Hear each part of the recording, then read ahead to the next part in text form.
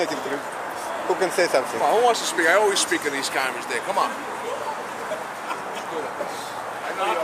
Pete! Pete! What's his name? He's a good speaker. Good speaker. I always speak.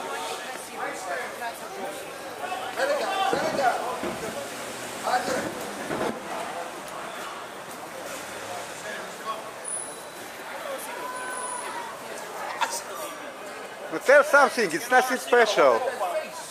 Just say something. Just a couple of What's going on here? Go ahead, Mo. Go ahead. Say something. We went back to work when we were supposed to get a contract in August. We went back to work because Verizon said they were bargaining in good faith with us. And since we've gotten back, nothing has changed.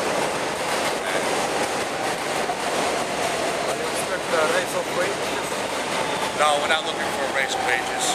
We're mostly looking to preserve our medical benefits, our pensions, all the things that have been fought for years of bargaining with this company. What does the Verizon says about it? Verizon has 125 things on the table that they want to take back from us. Okay. And that's not exactly bargaining fairly. Things have not really changed much since we went out in August. How about your is the salary the same, or you were getting a raises lately? We have some members that are in the cellular, and they're under the same predicament that we are, and those that aren't have had their benefits cut.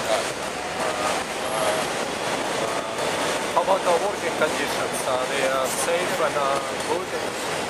We've had our issues with working conditions, but that's something that the company and the union work together to try to make better.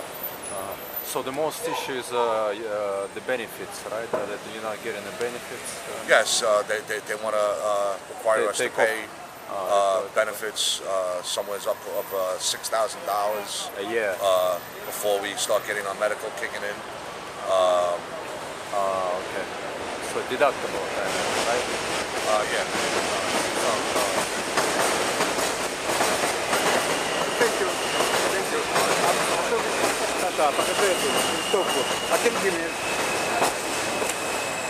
Thank you. Thank you very much. Thank you. Alex, now explain to Russian, please. Компания Verizon не может получить достаточно бенефитов, которые бы они хотели. Verizon заставляет их платить $6000 в год из своего кармана до того, как начнет выплачивать им по медицинской страховке деньги. Они бастуют против этого и надеются, что Verizon разрешит этот вопрос.